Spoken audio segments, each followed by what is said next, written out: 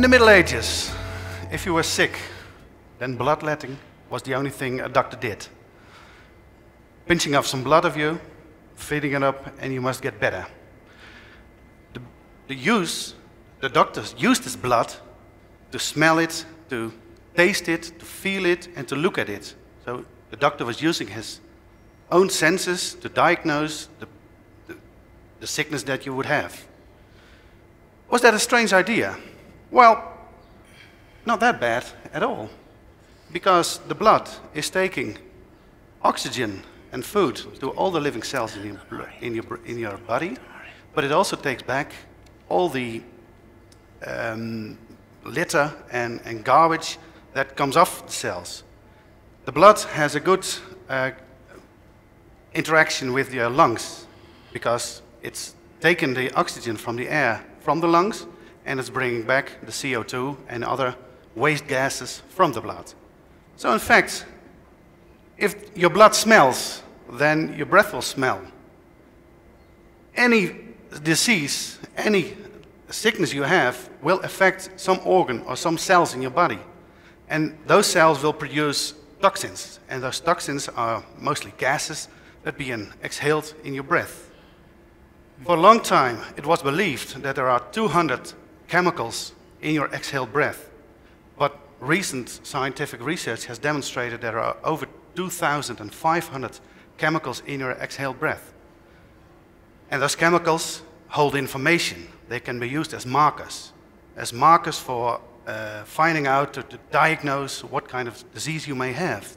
So those medieval doctors weren't that bad at all, were they?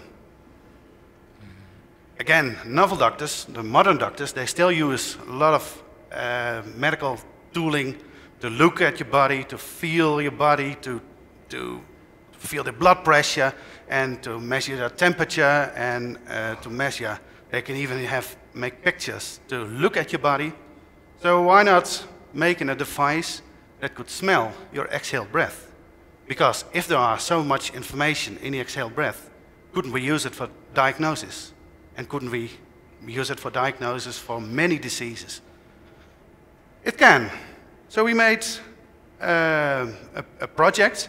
We are developing a project that was called an electronic nose. And the electronic nose was primarily used to sniff out bad air, bad odors in the atmosphere.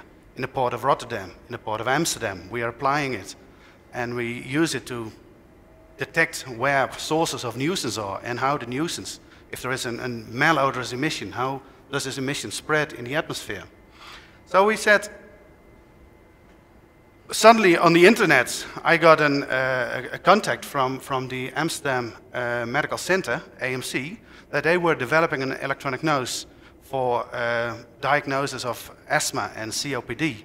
And I said, well, this is something we should co-create.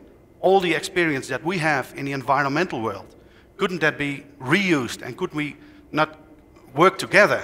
They are the medical doctors working on their diagnosis and on their own field. We have a lot of knowledge on how electronics work and how it works in the environment, so why can't we work together? So we did, and now we co-create. We have cooperations with this Amsterdam Medical Center, the AMC.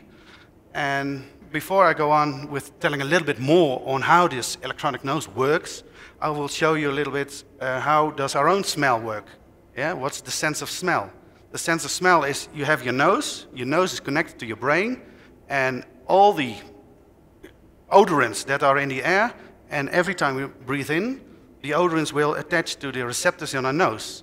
And under the receptors, the odorants will interact with and form a kind of pattern. And this pattern is transferred to your brain, and you have a database, what's called the olfactive memory, where all the odors that you have ever experienced in your life are stored. It's not the odors, it's the patterns of the odors. So if you ever have the smell of an orange, then the pattern of this smell is stored in your brain. So next time you get the same scent again, even if you're blindfolded or if it's pitch dark, you will even get, your brain will know, oh, now I'm recalling a pattern, and that pattern is referred to the smell of this orange. Often it's not the orange itself, the smell, but it's an associative memory. You remember the emotion when you first smelled it. So what you smell is not naphthalene, you smell mothballs, and you don't smell mothballs, you smell the scent when you were playing in your grandmother's bedroom, and you can, all these memories get back to you. If you had the smell of baked bread, or you have the smell of nice things, you will always remember. You'll always get back to your childhood when you have the smell of a nice apple pie. So this is how the brain processes. The brain processes all the data, all the odorants are transferred to patterns, and these patterns are referred with other patterns. So pattern recognition is an important thing. I just put a little electronic nose here. On top of the electronic nose, on top of the device, you see 4 sensors.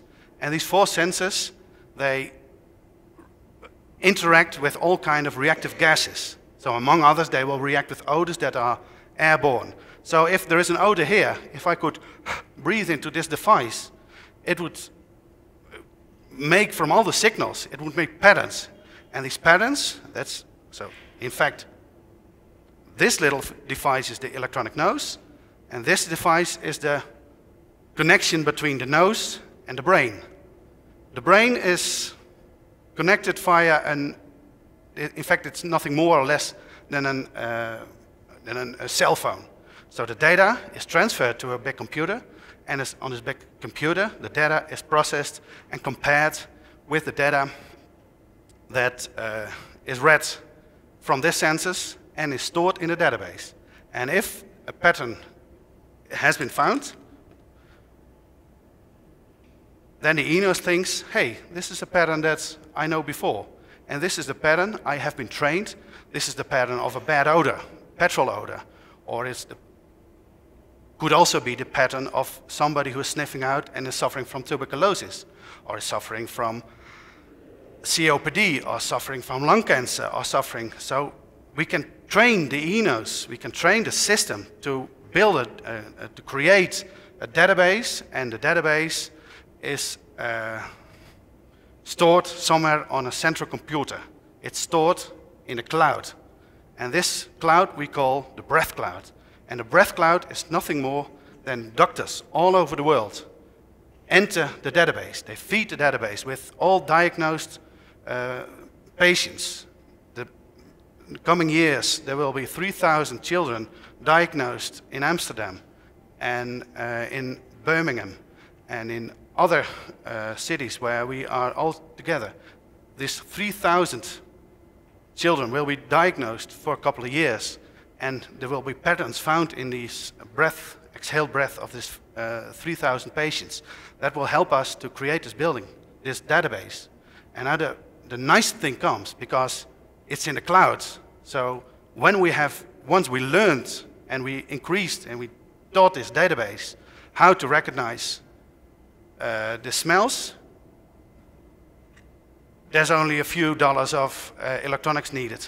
And these doctors all over the world can feed it. So it becomes a tool, a very cheap tool with a very skilled database, high-end databases that are created fed with data from people from all over the world, and it becomes feasible for for doctors in less privileged areas of the world, where you can have much easier diagnosis of all kinds of diseases. Tuberculosis is one of the diseases that we are focusing on right now, because tuberculosis is a big issue.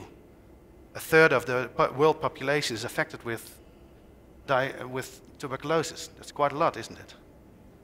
Here in South Africa, it's a real issue. So we are dying to